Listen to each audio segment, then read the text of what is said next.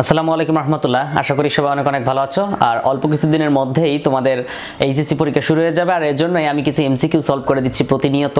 Already অনেকগুলো video upload করে দিয়েছি। তো আমি 3 অধ্যায়ের প্রথম অংশ দ্বিতীয় অংশর যত এমসিকিউ আছে হার্ড মোটামুটি এক্সামে কমপক্ষে আমি যতগুলো করাচ্ছি তার মধ্যে থেকে 5-7টা থাকতে পারে ইনশাল্লাহ 3 অধ্যায় থেকে। তো অবশ্যই তোমরা এই ভিডিওগুলো মনোযোগের সাথে দেখবে এবং পরবর্তী ভিডিওগুলো অবশ্যই দেখতে হবে, তাহলে হয়তোবা আল্লাহর রহমতে কমন আসতে পারে। আর এই 3 অধ্যায় কমপ্লিট হয়ে গেলেই ইনশাআল্লাহ শুরু করে দিব হচ্ছে তোমার 5 অধ্যায় 6 অধ্যায় থেকে যে এমসিকিউ গুলো থাকে এবং 4 অধ্যায় থেকেও মূলত যে এমসিকিউ গুলো থাকে এগুলো নিয়ে অবশ্যই আলোচনা করব।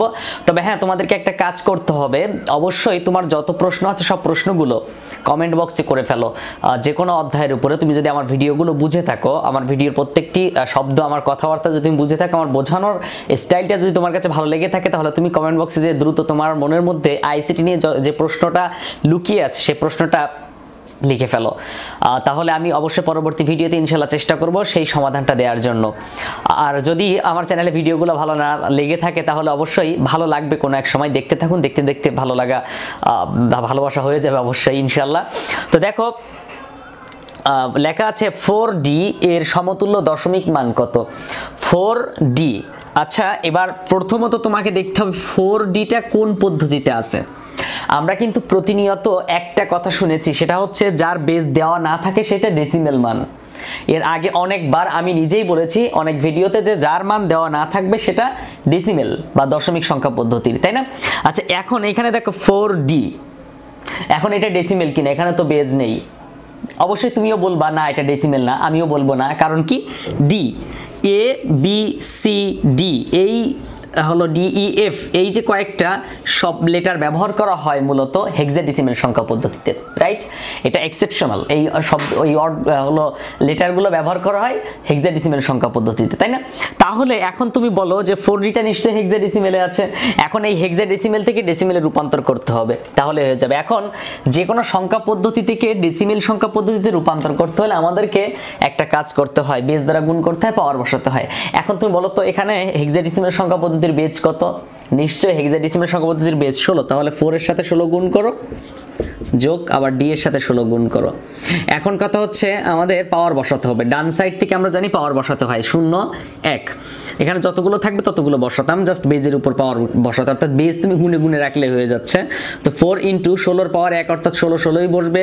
ডি হচ্ছে ডি মানে কত বোঝায় বলো তো? এ সমান 10, বি সমান 11, সি সমান 12, ডি সমান হচ্ছে 13, তাহলে এখানে তুমি 13 লিখতে পারো। তারপরে আবার 16 গুণ করো,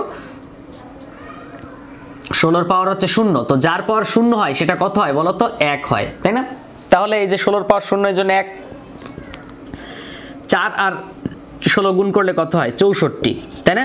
4 6 24 4, হাতে 2, 4 1 4 2 6, যোগ 13 1 13, তাহলে 64 আর 13 কত হয়? 4 আর 3 7, 6 আর 1 7, অর্থাৎ 77 হচ্ছে আমাদের ডেসিমেল মান। তো এই যে 77 হচ্ছে উত্তর।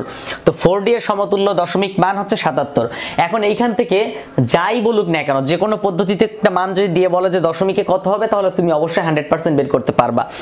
আচ্ছা, এবার যদি এইটা বলতো যে বাইনারিতে কত হবে, 4D এর মান বাইনারিতে কত হবে, তো 4D এর মান বাইনারিতে বের করতে গেলে প্রথমত একটা নিয়ম আমাদেরকে অবশ্যই মনে রাখতে হবে, সেটা হচ্ছে, এটা কিন্তু কোনো বোর্ড কোশ্চেন না, এটা হচ্ছে আলিম পরীক্ষা, 2016 সালের আলিম পরীক্ষায় ছিল এই প্রশ্নটা। আর আমি যেটা এখন করাচ্ছি এটা আসলে কোনো বোর্ডে ছিল না, আমি নিজে থেকে করাচ্ছি তোমাকে। তো ডি আছে। এখন কথা হচ্ছে আমরা এটা মূলত দেখতে পাচ্ছি যে হেক্সাডেসিমেলে আছে, তাই না? তাহলে হেক্সাডেসিমেলে থাকলে আমাদেরকে বলছে যে বাইনারিতে কত হবে, তাহলে আমাদের হেক্সাডেসিমেল থেকে বাইনারিতে রূপান্তর করতে হবে। আচ্ছা বলো তো হেক্সা বাইনারির মধ্যে কয় বিটের সম্পর্ক? 4 বিটের সম্পর্ক। নিশ্চয়ই তুমি আগের ভিডিওগুলো দেখে থাকলে কোনো না কোনো ভাবে জানতে পারবা, আর পরবর্তীতে আবার আপলোড করা হবে এই বিষয়গুলো নিয়ে। তো দেখো ডি এর মান হচ্ছে 13, 13 এর বাইনারি মান কত বলো তো? 10 এর বাইনারি মান হচ্ছে 1010, 11 এর বাইনারি মান 1011, তুমি এগুলো মুখস্থ করে রাখবা, হ্যাঁ? 1011, 12 এর বাইনারি মান হচ্ছে 1100, 13 এর বাইনারি মান হচ্ছে 1101, তাই না? তাহলে 1101 আমাদের এখানে বসাতে হবে 1101, 1101, ওকে। এরপর আমাদের 4 এর বাইনারি মান হচ্ছে 100, তো 4 এর বাইনারি মান 100, আমাদের সামনে একটা শূন্য দিয়ে 4টা করে নিতে হয়, কারণ 4 বিটের সম্পর্ক, এখানে কিন্তু 4টা অলরেডি আছে, তার মানে আমাদের এইটার বাইনারি মান হচ্ছে 0 1 0 0 1 1 0 1। এই এমসিকিউটা অনেক গুরুত্বপূর্ণ, আসতেও পারে পরীক্ষায় আসতেও পারে। সো অবশ্যই শিখে রাখো।